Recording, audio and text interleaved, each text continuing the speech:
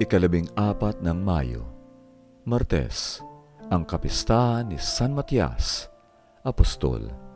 Ang mabuting balita ng Panginoon ayon kay San Juan. Sinabi ni Jesus sa kanyang mga alagad, "Katulad ng pagmamahal sa akin ng Ama, gayon din ang pagmamahal ko sa inyo. Manatili kayo sa pagmamahal ko. Kung tutuparin niyo ang aking mga utos, mananatili kayo sa pagmamahal ko tulad ng pagtupad ko sa mga utos ng aking Ama at ng pananatili ko sa kanyang pagmamahal. Sinabi ko sa inyo ang mga ito upang mapasain niyo ang kagalakan ko at maging ganap ang galak ninyo. Ito ang utos ko. Magmahalan kayo gaya ng pagmamahal ko sa inyo. Wala nang pagmamahal na hihigit pa kaysa pag-aalay ng sariling buhay alang-alang sa kanyang mga kaibigan. Mga kaibigan ko kayo kung ginagawa niyo ang iniuutos ko sa inyo. Hindi ko na kayo itinuturing na mga utusan dahil hindi alam ng utusan kung ano ang ginagawa ng kanyang Panginoon.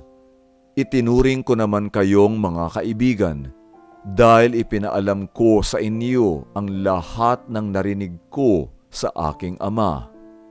Hindi kayo ang humirang sa akin, kundi ako ang humirang sa inyo at itinalaga ko kayo para matagpuang namumunga at manatili ang bunga niyo at ipagkakaloob sa inyo ng Ama anuman ang hilingin niyo sa Kanya sa ngalan ko. Iniuutos ko nga sa inyo na magmahalan kayo." Ang mabuting balita ng Panginoon. Pagsasadiwa. Nagpalabunutan sila at si Matias ang napili at isinama siya sa 11 apostol. Sa paggunita natin kay San Matias, ating kilalanin ang mga plano ng Diyos sa atin. Kumikilos siya sa pamamagitan ng Espiritu Santo at nagtuturo ng mga bagay na angkop sa ating pangangaral.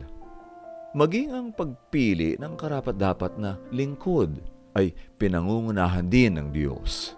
Dahil dito, hindi natin dapat idaan sa pamumulitika ang pagpili ng alagad.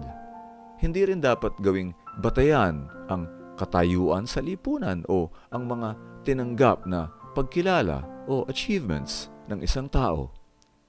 Tanging kalooban ng Diyos lamang ang dapat na manaig, pagtanggap at pagyakap sa mga tungkulin ang inaasahan sa atin.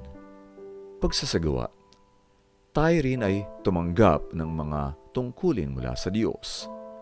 Katulad ni San Matias, gamitin natin ang mga ito para sa ikalalaganap ng kaharian ng Diyos.